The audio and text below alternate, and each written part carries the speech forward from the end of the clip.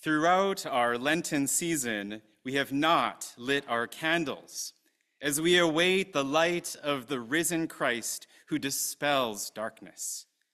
On this day that we celebrate the dispelling of darkness by Christ our light, we now light our candles. May they be a symbol of Christ, the light of the world, and may they inspire us with new hope. I invite you to join our Easter liturgy found in the hymn books on page 90. The Lord is risen. The Lord is risen indeed. Sing this aloud. Proclaim it to the ends of the earth. The Lord has set his people free.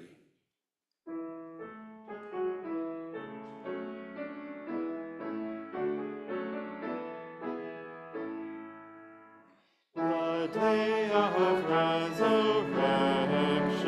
earth tell it out abroad.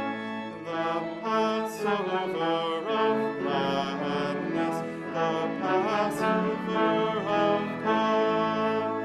From death to life eternal, from sin to be set free. Our Christ has brought us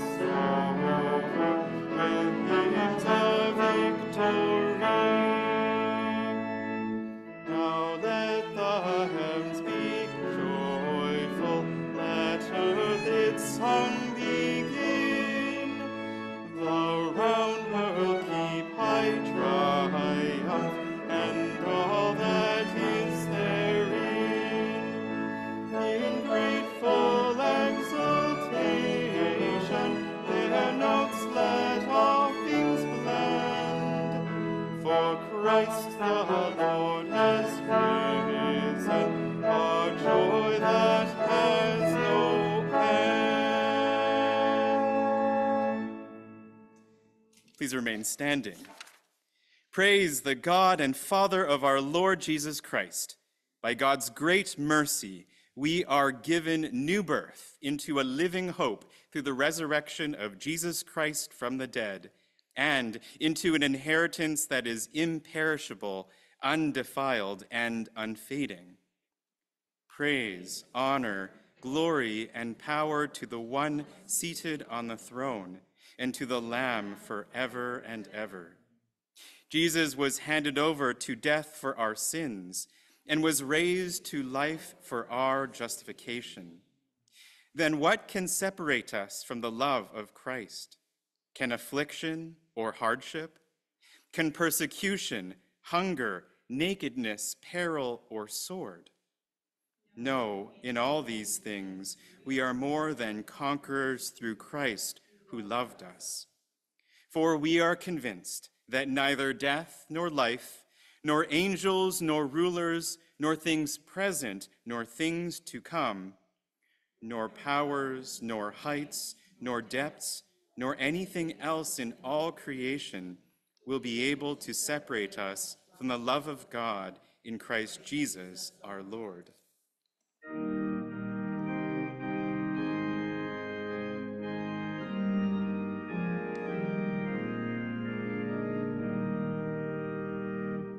Christians, dismiss your fear, let hope and joy succeed. The joyful news with gladness hear, the Lord is risen indeed. The promise is fulfilled in Christ our only head.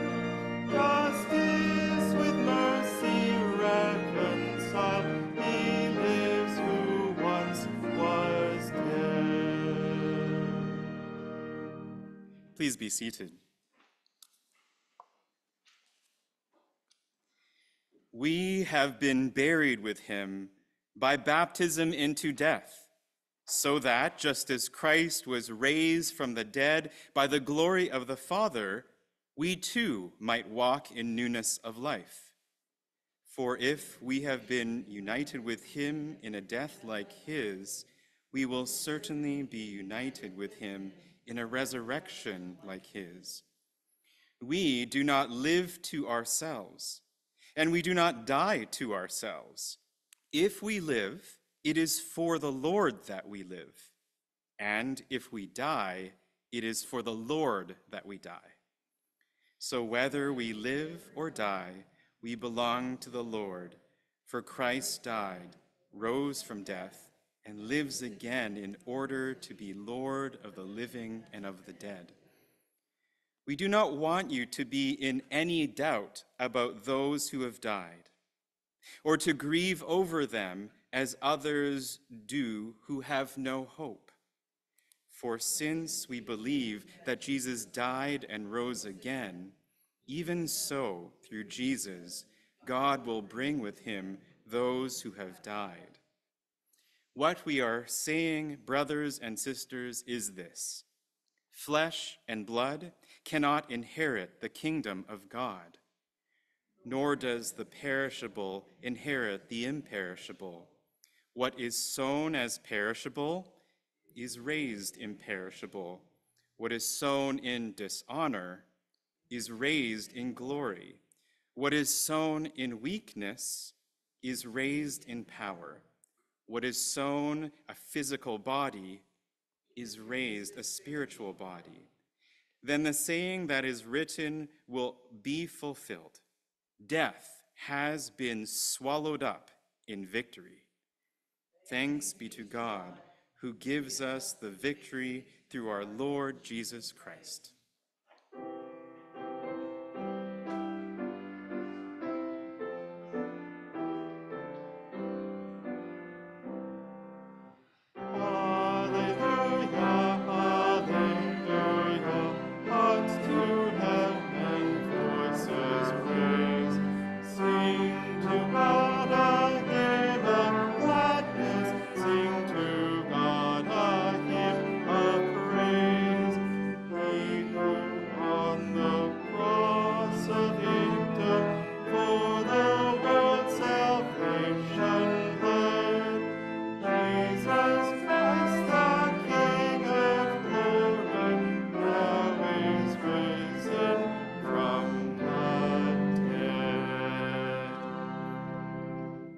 If you have been raised with Christ, seek the things that are above, where Christ is, seated at the right hand of God.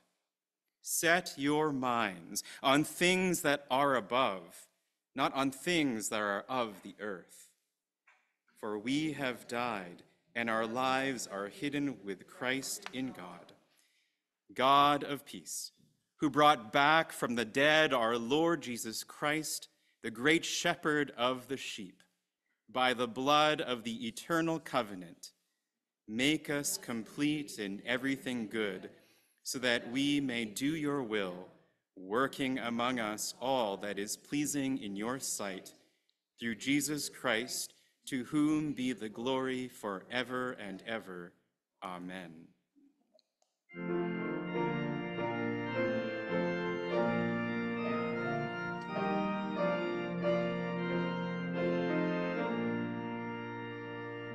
Sing hallelujah, praise the Lord, sing with a joyful voice. Exalt our God with one accord, and in his name rejoice.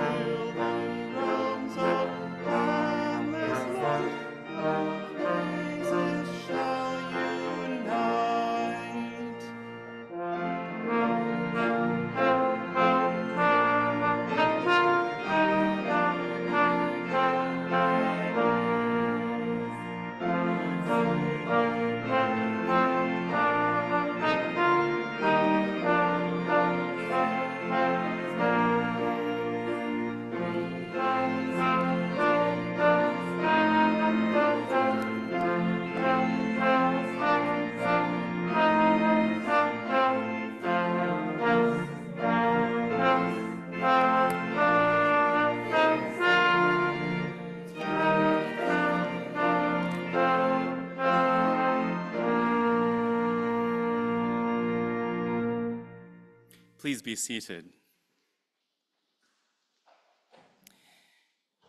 Today's passage is the account of the resurrection of Jesus as found in the Gospel of Mark. According to most Bible scholars, the resurrection account ends Mark's Gospel. There are no appearances of the risen Jesus as in other Gospels, no ascension, no sending of the Holy Spirit, just the empty tomb. Some commentators say, you, followers of Jesus, live out the ending of the story. Let us listen with open hearts. Good morning. The scripture reading today is Mark 16, verses 1 to 8. When the Sabbath was over, Mary Magdalene and Mary, the mother of James, and Salome bought spices, so that they might go out and anoint him. And very early on the first day of the week, when the sun had risen, they went to the tomb. They had been saying to one another, "Who will roll away the stone for us from the entrance to the tomb?" When they looked up, they saw that the stone, which was very large, had already been rolled back. As they entered the tomb, they saw a young man dressed in a white robe sitting on the right side, and they were alarmed. But he said to them, "Do not be alarmed. You are looking for Jesus of Nazareth, who was crucified. He has been raised. He is not here. Look, there is the place they laid him. But go, tell his disciples and Peter that he is going ahead of you to Galilee. There you will see him, just as he told you." So they went out and fled from the tomb, for terror and amazement had seized them. And they said nothing to anyone, for they were afraid. And that's how it ends. Mark's gospel ends abruptly and unsatisfyingly. It ends with a description of women fleeing and saying nothing to no one. They disobey the man dressed in white, who we assume as an angel, who commands them to go tell the disciples and Peter that he is going ahead of you to Galilee. There you will see him, just as he told you. But rather than doing that, the gospel ends. So they went out and fled from the tomb, for terror and amazement had seized them, and they said nothing to anyone, for they were afraid. Now, the fear, terror, and amazement of the women would seem perfectly natural. After all, they came to the tomb with their spices, expecting to find the dead body of Jesus. They didn't expect to see that the stone was rolled away. They didn't expect to see the body of Jesus gone. Nor did they expect to see a man dressed in white giving them commands. In response to their fear, terror, and amazement, they fled and said nothing to anyone. That's it. That's how Mark's gospel ends. There's no stories of the appearances of the risen Jesus, no sending of the Holy Spirit, no forgiveness of Peter, no story of Jesus ascending into heaven, just an empty tomb. And two women fleeing in fear. How unsatisfying. I don't know about you, but I like a nice ending to stories, not one that leaves us confused. Even our ancient Christian ancestors were so unsatisfied that they added other endings to Mark's original ending. I don't know if the Pew Bibles list that, but it'll list, the title will be longer ending, longer ending, that our Christian ancestors added, not the original writer of Mark. So why would Mark end his gospel so abruptly? We may never know, but I like how one commentator put it. He said, "You are the end of the gospel story." If you want to experience the risen Jesus, then live as he lived, love as he loved, forgive as he forgave, heal as he healed, believe as he believed, and then you will experience the risen Christ. You are the end of the story. So, have you experienced the risen Christ? If we experience consolation in times that we mourn and grieve, do we not experience the risen Christ? If we hear the word of God and experience an unexpected insight, wisdom, healing, and joy, do we not experience the risen Christ? If we break bread and share the cup and experience a sense of common union, communion with each other, do we not experience the risen Christ? If we face illness or feel overwhelmed and then experience healing and our burdens lifted, do we not experience the risen Christ? If we overcome uncertainties and unknowns to find knowledge, wisdom, and peace, do we not experience the risen Christ? If we forgive and experience forgiveness for the wrongs we've done and feel release and restoration, do we not experience the risen Christ? And if we experience new life after the metaphorical deaths we face, do we not experience the risen Christ?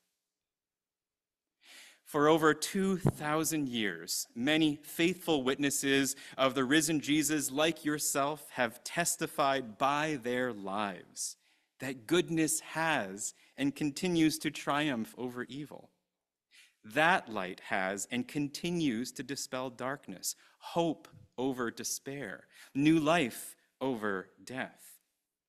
Every Christian witness of the risen Jesus should know it by our faces, by our mannerisms, how we treat one another, spend our time, and spend our money. A Christian witness of the risen Jesus doesn't despair over the state of the world, but seeks to encounter the risen Jesus in works of charity and justice for the least of these. Yesterday, I was listening on the radio. I listened to NPR News, which is the American CBC.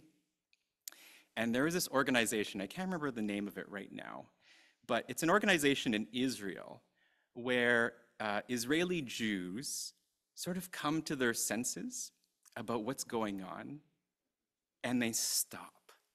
And they're like, what did we just do? So they'd interviewed this very ardent Israeli soldier who was a Jew from South Africa that moved to Israel to defend the homeland. And at one point, he was forced to search a young student, a Palestinian student. And he told himself, why are we doing this? Why are we doing this?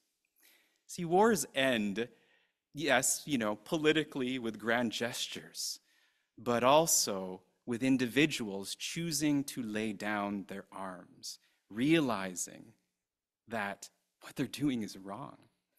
These are examples of the risen Christ. Even if they not themselves be Christian, they do experience hope over despair, truth over ignorance.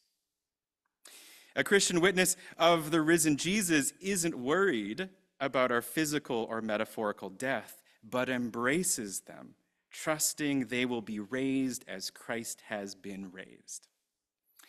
Last Sunday, on Palm Sunday, I asked if you allowed Jesus into the messiness of your life. Today on Easter Sunday, I ask you, do you allow yourself to encounter the risen Christ?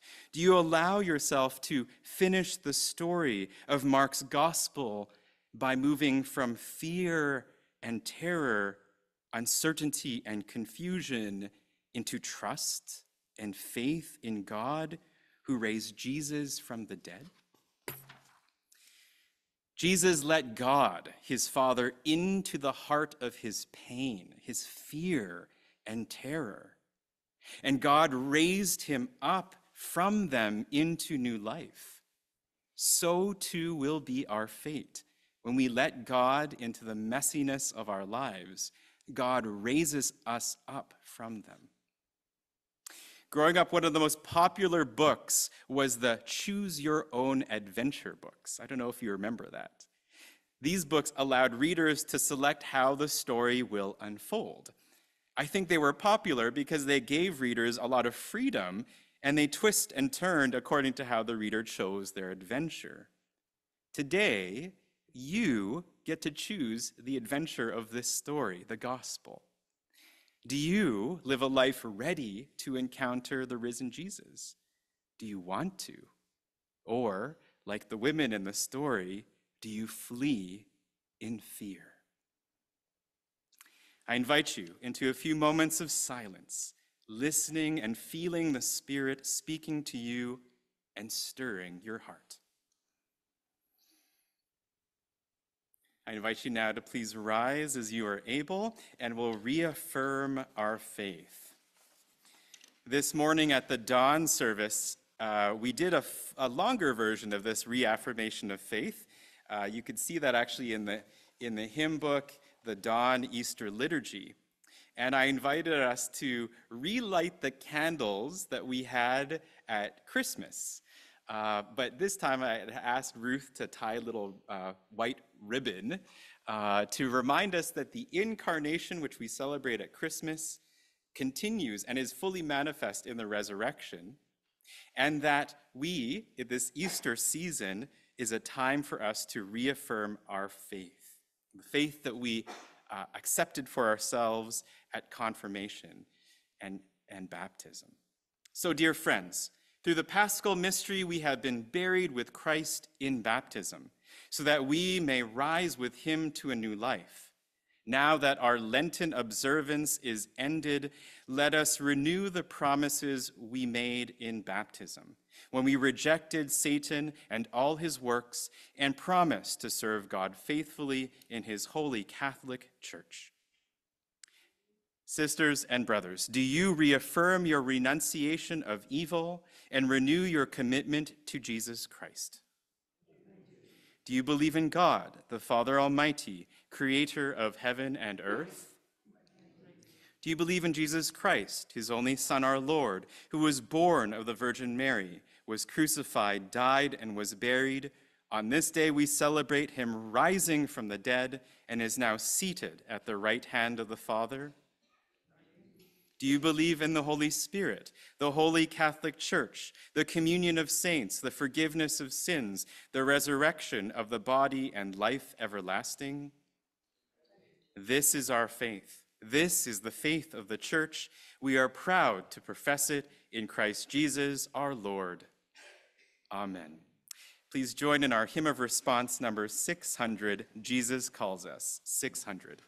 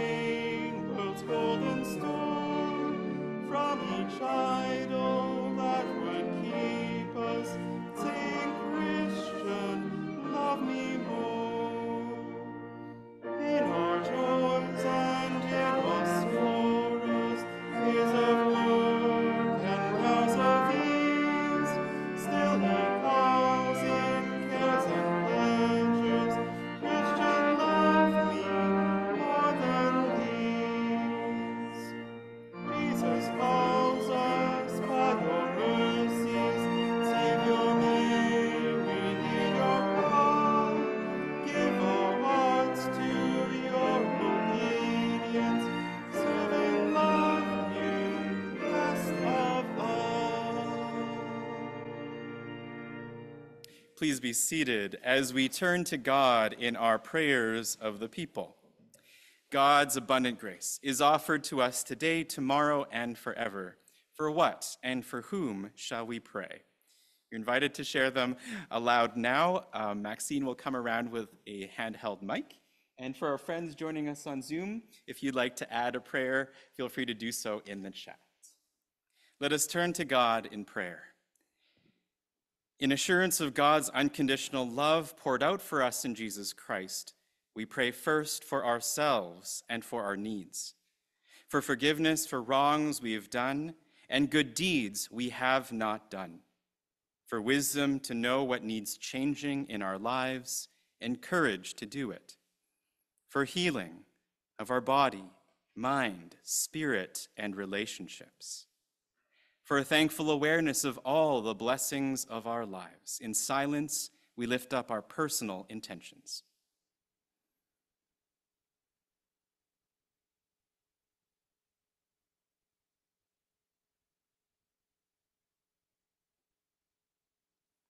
Hear our prayers, God of grace. Meet us in our need and in our honesty. In the abundance of your mercy, we pray for others. We pray for Dale and the joyful memory of his mother.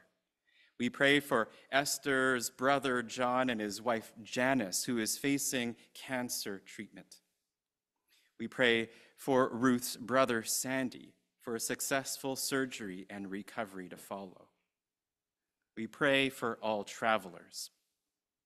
We pray for those who grieve, the frightened and the lonely, for victims, survivors, and for those longing for justice, for those who have done wrong to us and for those in prison, for the oppressed and marginalized, for migrants and the poor. And we pray in this month of Ramadan for our Muslim sisters and brothers as they fast.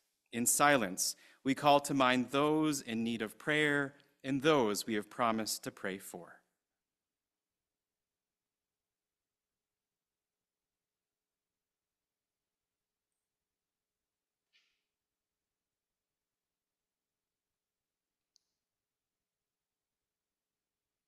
Hear our prayers, God of compassion.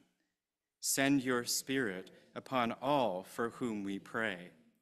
In the awareness that we are one with all your human creation, we pray about the issues that confront us all, for our planet and the environment in which we live, for the end of war, ethnic conflict, and all violence, especially in Haiti, Sudan, Ukraine, and the Holy Land, for liberation from racism, bigotry, and injustice, for freedom from addictions of all kinds, for the end of abuse of children, women, and men, for each member of the human family, that all may know the dignity and worth of being a child of God, for solutions to our common human dilemmas, and for our dedication to be part of those solutions. In silence, we lift up the needs of the world.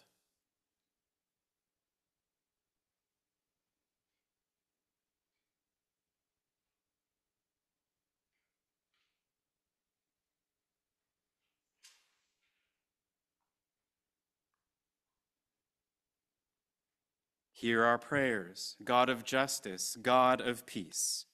May your justice and peace be manifest in our lives.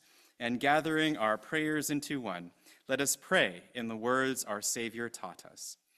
Our Father, who art in heaven, hallowed be thy name.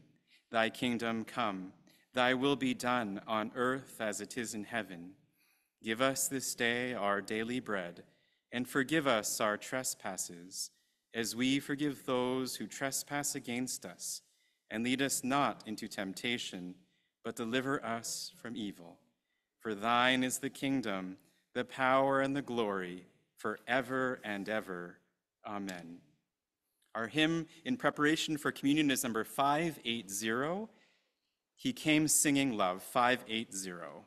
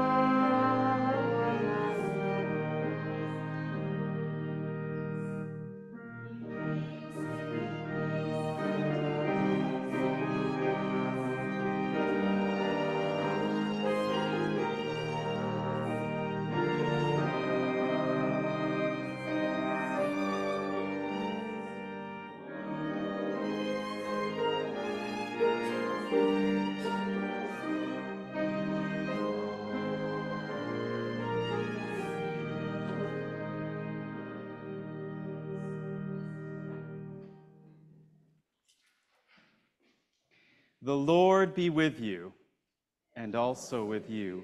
Lift up your hearts. We lift them up to the Lord. Let us give thanks to the Lord our God. It is right to give God our thanks and praise.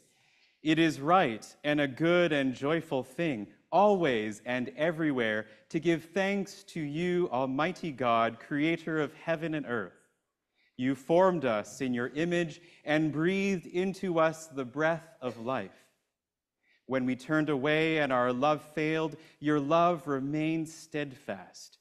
You delivered us from captivity, made covenant to be our sovereign God, brought us to a land flowing with milk and honey, and set before us the way of life. And so, with your people on earth and all the company of heaven, we praise your name and join in their unending hymn of praise.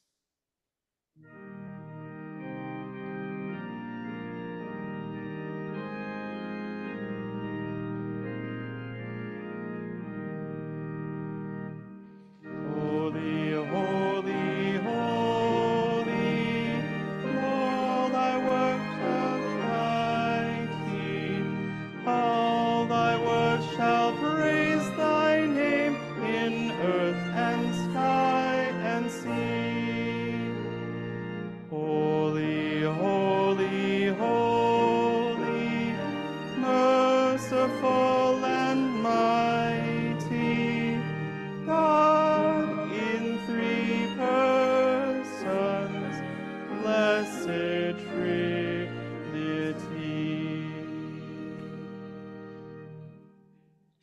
Holy are you, and blessed is your Son, Jesus Christ. By the baptism of his suffering, death, and resurrection, you gave birth to your church, delivered us from slavery to sin and death, and made with us a new covenant by water and the Spirit.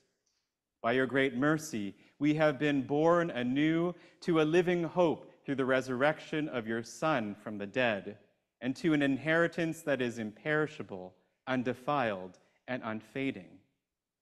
Once we were no people, but now we are your people, declaring your wonderful deeds in Christ, who called us out of darkness into his marvelous light. When the Lord Jesus ascended, he promised to be with us always in the power of your word and Holy Spirit. Our Lord Jesus Christ, on the night he was betrayed, took bread, and when he had given thanks, broke it, gave it to his disciples, and said, "Take, eat. This is my body, which is given for you. Do this in remembrance of me."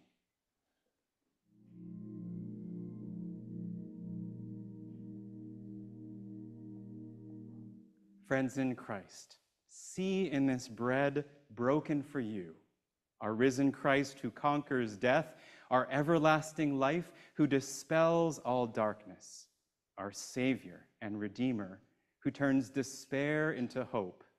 See in this bread our Lord, who said, "Take, eat, this is my body, which is given for you." Amen.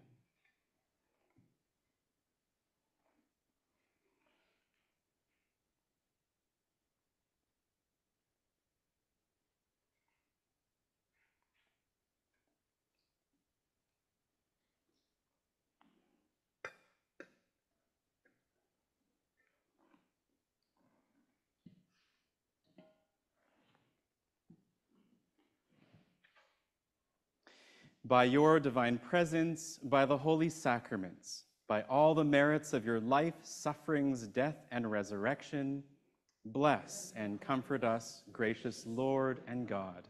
Amen.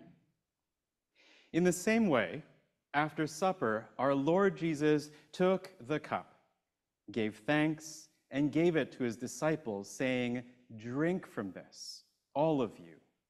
This is my body of the new covenant, which is shed for you and for many for the forgiveness of sin. Do this whenever you drink it in remembrance of me."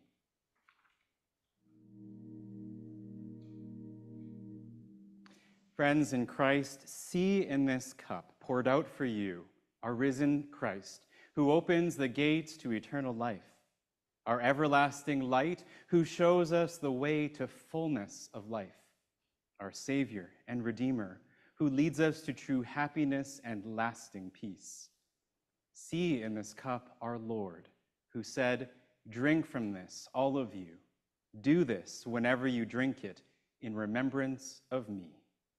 Amen.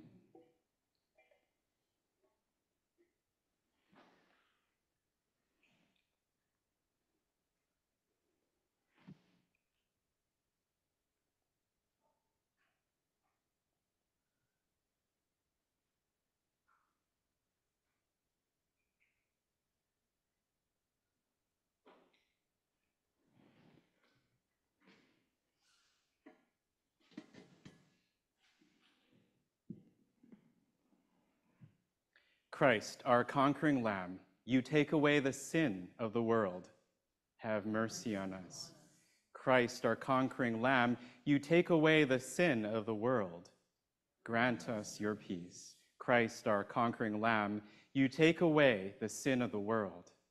Empower us to follow you. Amen. In silence, I invite you to lift up your prayer intention for this Easter, for this week and season ahead. Let us pray.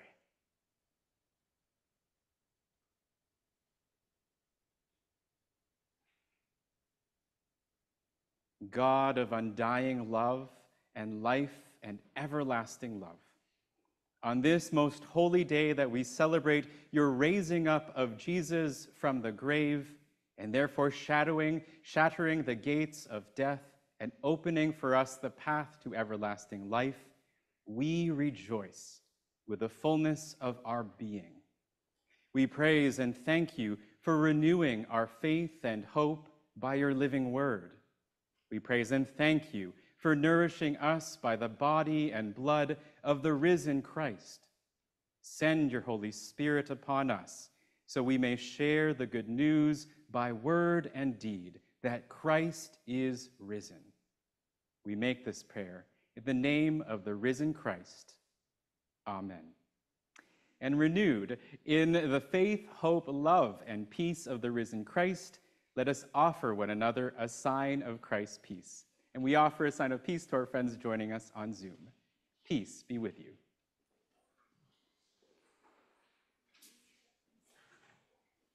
Before we conclude with our sending forth hymn, number 706, I just wanted to say thank you again to our musicians, Ken and Jen, Jessica. A special thank you to Wilma, who all week during our Holy Week readings played beautifully, and to Maxine for managing the Zoom, and for managing me and all of these prayers this week. And thank you all for your presence. All of you are a sign of the risen Jesus to me.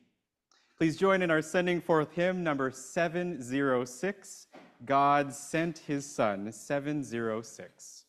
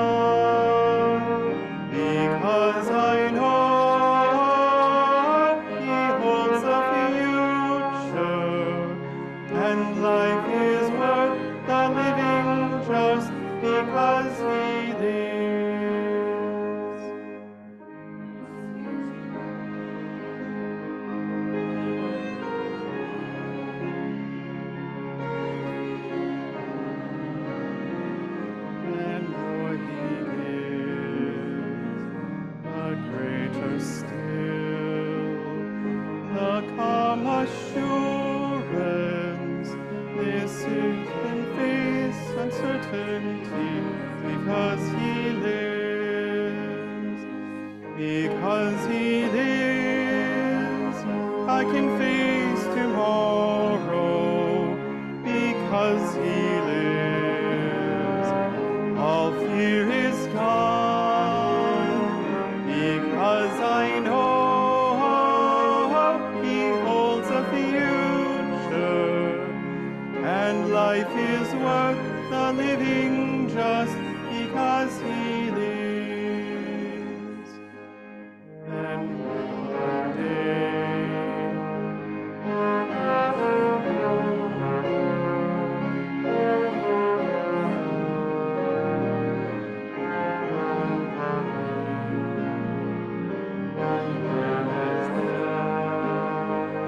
there's way to victory.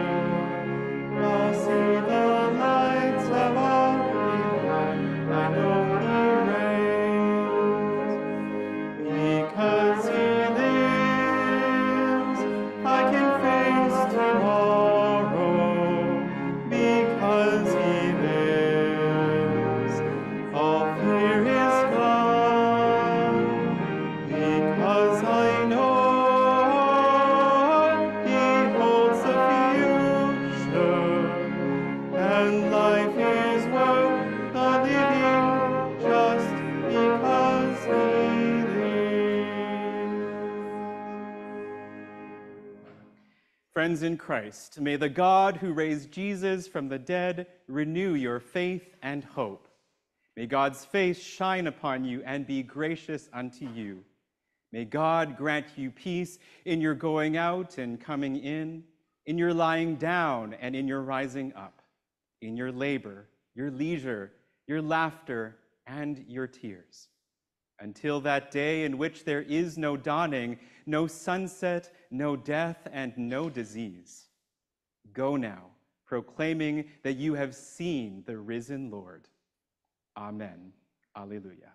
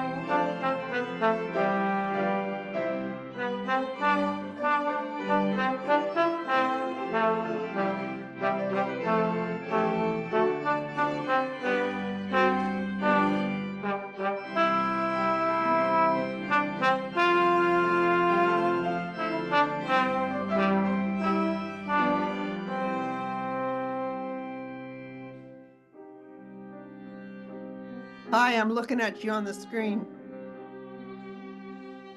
Yeah.